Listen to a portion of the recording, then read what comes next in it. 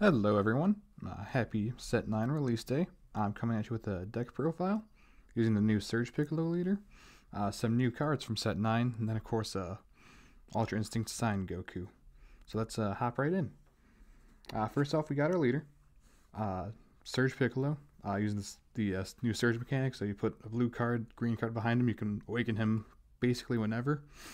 Not super important because his front side is very good. At start a turn, you basically get to look at the top card of your deck, choose whether to put it on top or bottom, draw it, and then you take your draw for the turn. So, one scry, one extra draw, and then draw for turn isn't too bad. And that's really where we're going to get most of the utility from this card. His Awakened side isn't bad. You can, once per turn, either charge an extra multicolor energy or drop two cards from your opponent's hands.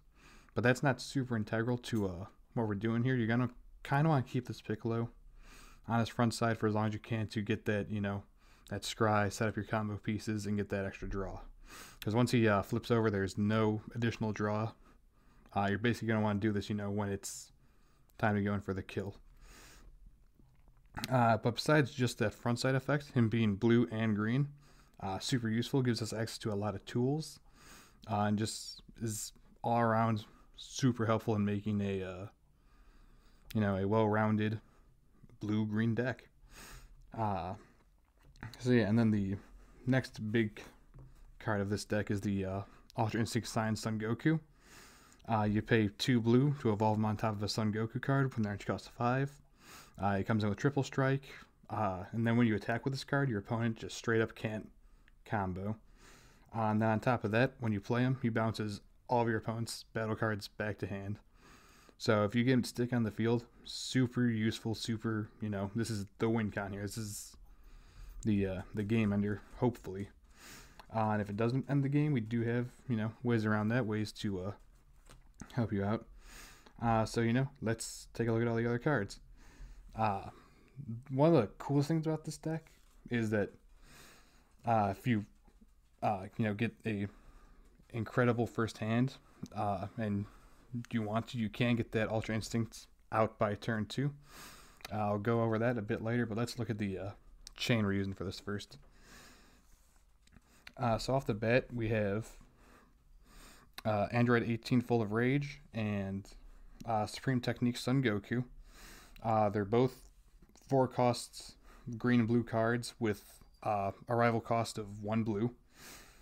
So effectively you can get these out turn 1. 18, when you play her, you can't play another copy of her for the rest of the turn. And then if you're not going to use her for the chain, you can return her to your hand to bounce back one of your opponent's cards with a energy cost 4 or less. Goku is less useful in that regard since he uses clone tokens, and this deck uses no cards that summon clone tokens. He's really just here for arrival fodder to evolve up the Ultra Instinct chain. So I just run 2 Supreme Techniques, 4 Android 18s just because she's, more utilitarian if you're not looking for that chain at the moment. So you start with that and then evolve, not really evolve, but chain up into Son Goku Path to the Infinite, which with him, you pay 1 blue, return a blue battle card with a cost of 4. Return it to your hand, and then you play this instead. So, get Android or other Goku on the field. Swing if you're so inclined. Pay 1, swap them out. And there is 5 cost blue Goku, which then obviously gets used to X-Evolve into Ultra Instinct Son Goku. On top of that, there's one more kind of end piece to this chain, Kaioken Son Goku, which doesn't even cost energy to X-Evolve him. You just gotta drop 1 card from your hand. And then it's a blue Son Goku with an energy cost of 7 or more, which Ultra Instinct fits the bill. Then when you play this card, he only has double strike, but when you play him for the duration of the turn, you can't lose the game. And from there on out, you can take 2 life to restand him. So some real degenerate things you can do is get Ultra Instinct on the field, You know, if he sticks, swing for triple strike. They'll probably pay to negate or combo out of it. Evolve into Kaioken, take 2 life, restand, swing. I don't know why I said combo. They can't combo with against sign, so more than likely they'll negate. Evolve into Kaioken, take 2 life, restand, swing. If they combo out of that, take 2 life, restand, swing again. They're still doing it. Take 2 life, restand. And if you have another one in hand, you can then evolve Kaioken back down to Ultra Instinct.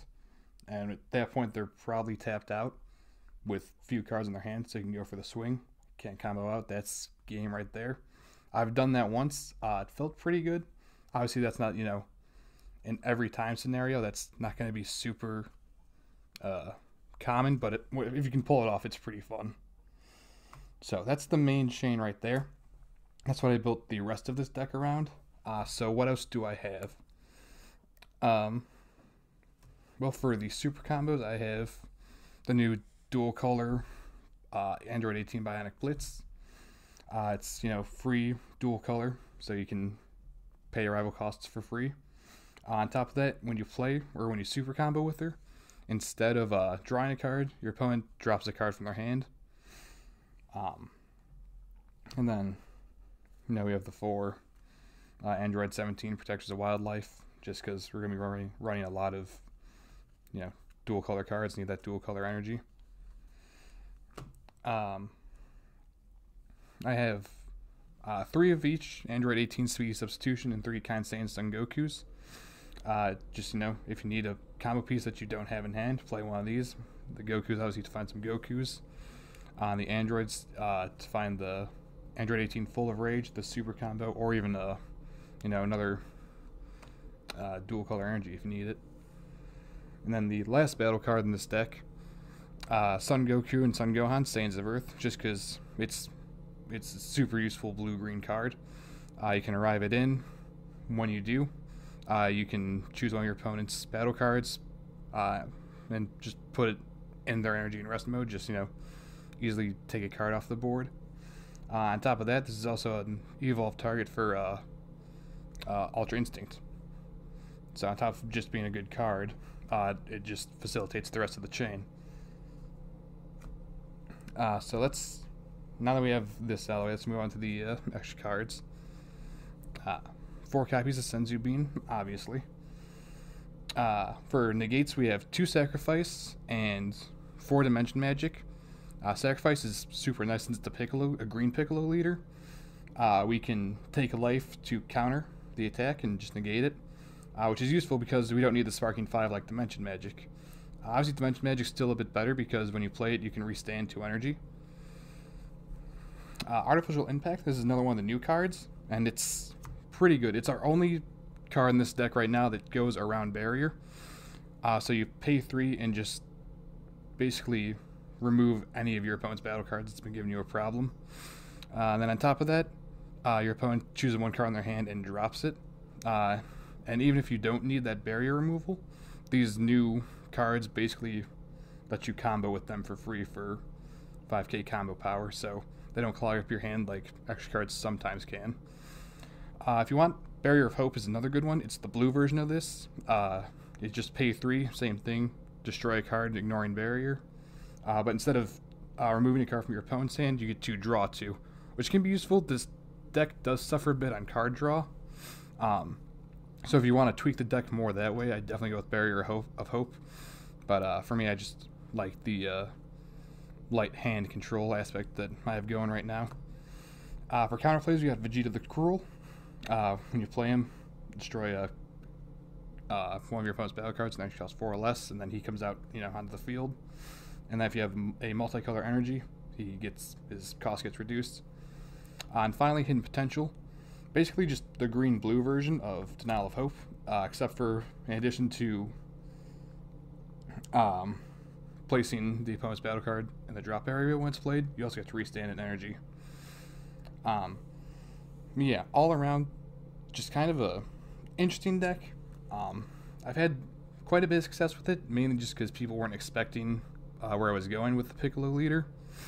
And I hope this does well. Obviously, the new set's out today, so we'll be seeing how it plays against the new meta. That new cooler deck, Universe 7, Universe 11, all that new fun stuff. As for sideboarding goes, it's kind of up to you. There's obviously some other additions you could make to this deck. Newfound Power Sun Gohan is obviously an easy addition. Helps Self-Awaken, plus just a quick beater for the first few turns if you need it. And then Focus, Breakthrough, or Absolute Release Ball are both very good. They're the counter plays where you can take a life instead of paying the cost. Really, whichever one you want, they're both good. Focus Breakthrough puts the battle card being played in the drop area. Release Ball returns the battle card to the owner's hand, but it does restand one of your energy. So again, that's just kind of however you want to play it. But yeah, earlier I mentioned that you can get Ultra Instinct Sign out as early as turn 2, so I'm going to walk you through that real quick. But basically it goes like this. So, turn 1, if you're on the play, there's not much you can do. Just charge with a blue card, and then pass. Your opponent goes, if they end up attacking, you would then, oh god, where did I put it? If your opponent ends up attacking, you would super combo with one of the new dual super combos, but I have lost them. Yeah, super combo with that. Pay the 1 blue to bring out either Android 18 Full of Rage or the Magnificent Technique Son Goku. Opponent passes, restand a blue. You'd go ahead and charge with, another blue. And then, like I said, if you felt inclined to swing with 18, go ahead. But there are ways that can, mess you up. They can get countered, can get removed from the field. So what you can instead do, pay 1, bounce it back to hand, play Path to the Infinite, swing with Leader. If it doesn't get negated, go ahead and Senzu Bean. Just buff your leader. Restand will then be 2 of your energies. See if it goes through or not. And then at this point you would, pay 2, X Evolve, Path to the Infinite into Ultra Instinct Sign Son Goku. And then there you have them, your kill card turn 2. Obviously, this is going to be very situational. If your opponent isn't taking a lot of life early, there's not a lot of point to having a triple strike turn 2, because then turn 3 they can easily Barrier of Hope it or Artificial Impact it. But if you're worried about him being countered in the future, or if you want to disrupt your opponent's early combos, you can do that. And then hell, if you have a Kaioken Son Goku in hand, you can evolve into him without paying another cost, and then just start ripping your own life and trying to swing for game. I've never actually attempted that. It's just an interesting thing that can occur, and hey, if it works out, then that'll be pretty interesting. But yeah, that's basically it. Right now, this is kind of just a base. If you want to tweak this and do some other things with it, like, you can definitely make this deck focus more on hand destruction, or you could swap out some cards, get some better draw cards in here. There's a lot you can do with this. Even removing all the Ultra Instinct Sign chain, there's still a fairly decent base here for a blue-green Piccolo base deck. I'll leave the deck list down in the description, so feel free to take a look, tweak it. And if you end up playing this either online or like at your locals, just let me know how it goes, because hell, if you can't tell, I love Piccolo and want to see him do good, and I think this leader is our best chance at seeing Piccolo in the meta. But yeah, enjoy your set 9 release day. Good luck with your polls, and yeah, I'll see you next time.